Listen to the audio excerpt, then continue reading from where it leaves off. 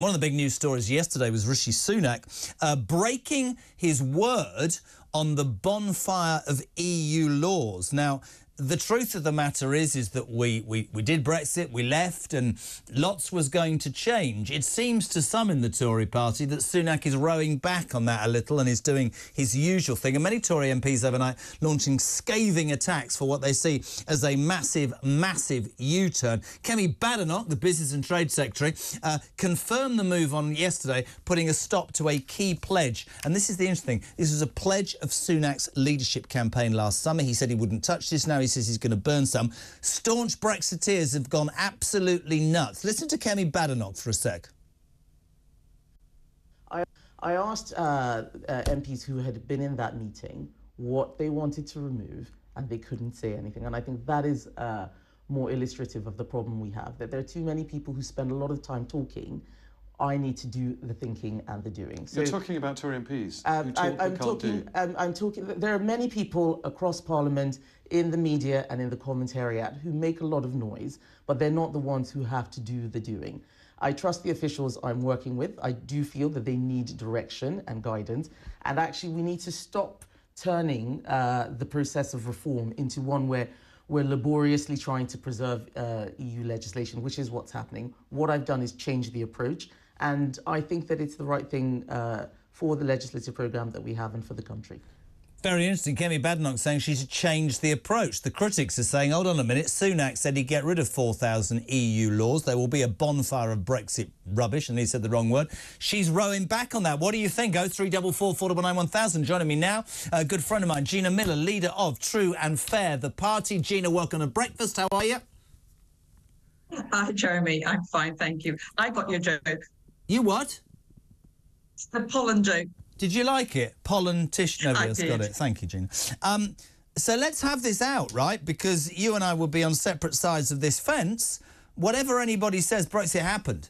The doomsayers said, oh, it's not going to work, it's going to be a nightmare, it's going to be a nightmare. The people that got it done said no. That's the will of the British people. Rishi Sunak, very quietly through the mouth of Kemi Badenoch, on Wednesday, put a stop to a key pledge from his leadership campaign. He said he would burn at a Brexit bonfire 4,000 laws. Actually, what Kemi Badenoch is saying, unless I'm wrong, is she talks about approach, but basically they're putting it on the back burner.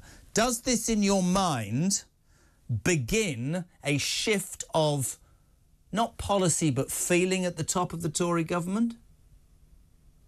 No, I don't think so. I think it's the dawning of reality, because the idea that you could have just scrapped 4,000 odd laws on the 31st of December through this sunset clause, as they put it, was completely fantasy.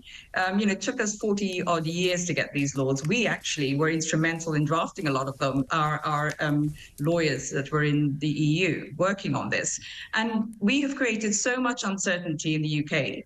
Our economy is suffering, our inward investment is suffering, credibility, confidence, everything is on the floor. And what this law would have done by just burning everything, as you say, is it's a wrecking act. It would have then compromised our environmental law, our economy, our consumer protection, our intellectual property.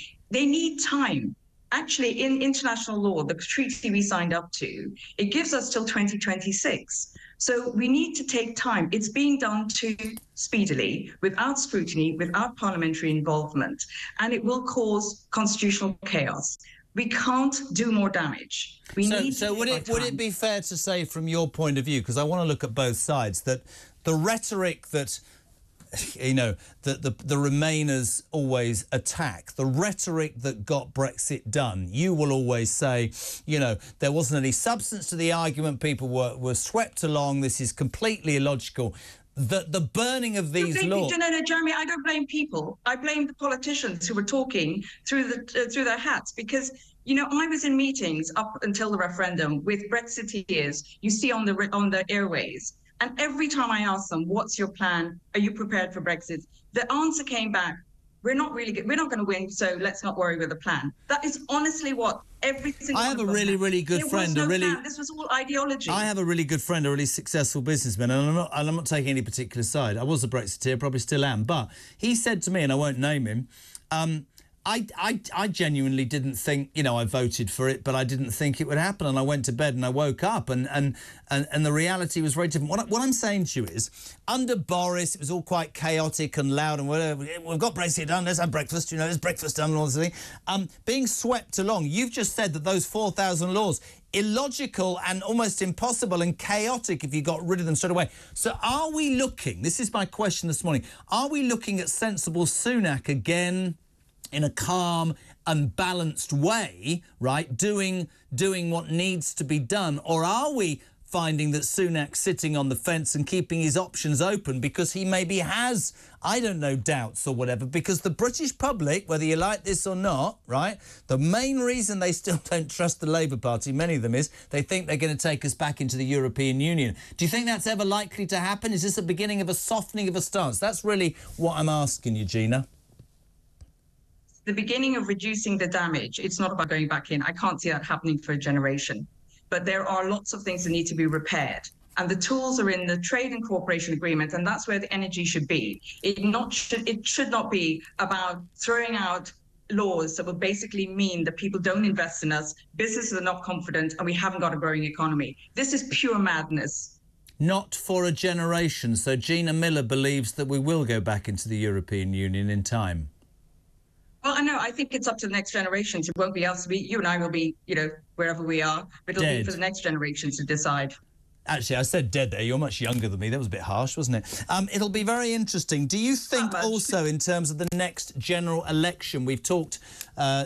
listen, yesterday the main news, of course, was that horrendous rise again. I mean, a rise of the 12th consecutive interest rate rise, people's mortgages, people's savings, people's credit card debt, all that sort of stuff. Do you, in your mind, believe that the European argument, Brexit, will be as central to the next election? I know it was obviously the only thing at the last election. Do you think it will be relevant, or do you think the cost of living and people's lives, which you're going to say is partly down to Brexit, do you think it'll be central to the election or not?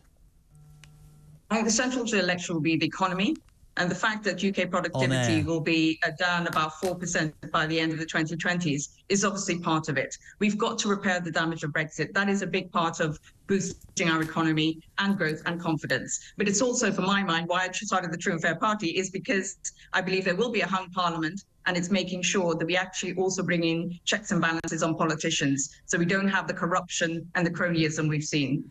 Gina, always a pleasure, never a chore. We'll have having you on JK Live. Gina Miller, leader of the True and Fair Party. Thank you very much indeed.